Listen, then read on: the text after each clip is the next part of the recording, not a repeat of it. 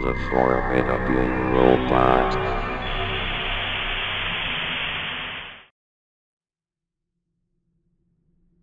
How many of you have old TV sets? You know, big, boxy, and annoying in every way. I had one, just one. My nice 50 inches plasma screen crapped out on me, so recently I've been watching my shows on the old television set. It really was a hassle, lugging the thing from my garage to my living room, setting it up, getting new rabbit ears, the likes. I've had it in my living room, which doubles as my bedroom because, well, I am too lazy to walk to my room most nights and I just crash on the couch. I usually stay up all hours of the night watching the tube. The last couple of nights I've noticed a very strange phenomenon. The afterglow. At first I thought nothing of it. I just thought it must have been my eyes adjusting to the darkness. So I buried my head in my pillow, relaxing and trying to sleep. I brought my head up and the afterglow remained there, on the screen, as vivid as if the thing were on. I always had irrational fears. Clowns, being alone, stray branches tapping my window. But this disturbed me in a way no fear had. I got up off the couch, causing it to squeak from the release of pressure, and walked across the carpeted floor to unplug the set. I pulled the plug from the wall and to my dismay, the glow was still there. It is a faint kind of dark light.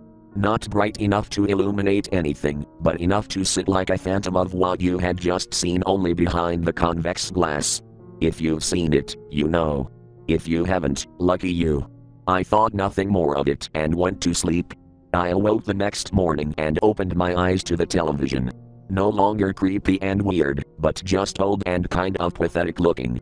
I remembered the previous night and shuddered a bit, but thought it was all in my head.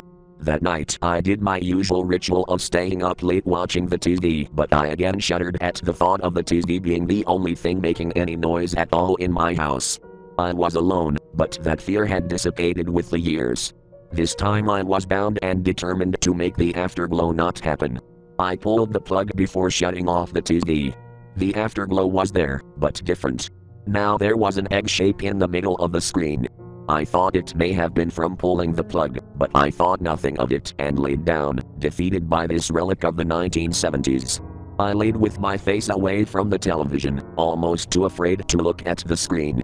I fell asleep, but had a terrible sleep. Nightmares plagued my slumber, their origin wasn't known. I don't even remember what they were to a point, but I do remember the background was the afterglow. Why was it so frightening? What made it so creepy?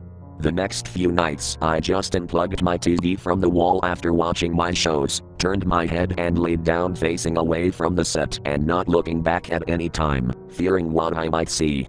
The glow. The devilish horrid glow. It isn't scary. Why am I afraid? I thought over and over. I slept like this for weeks, until one night something bothered me deeply. The sound of breathing. It was labored and harsh. I held my breath to make sure it wasn't my own. I almost cried when I could still hear it. I decided to face my fear and look at the TV. That was a bad choice on my part. I should have just slept and ignored it, but no, I had to look. I turned to the glowing screen, and in horror I realized what the ovoid shape on my screen was. It was a face, vague but there in the glossy convex screen, one of pure terror. It looked as if it had seen something truly terrifying. I closed my eyes and I could still see it in my persistence of vision. I couldn't escape. I picked up the TV in my hysteric state and tossed it out the window. It crashed through the glass and broke with a loud bang. I don't watch TV anymore at night. And if you have an old boxy TV, don't sleep near it. Ever.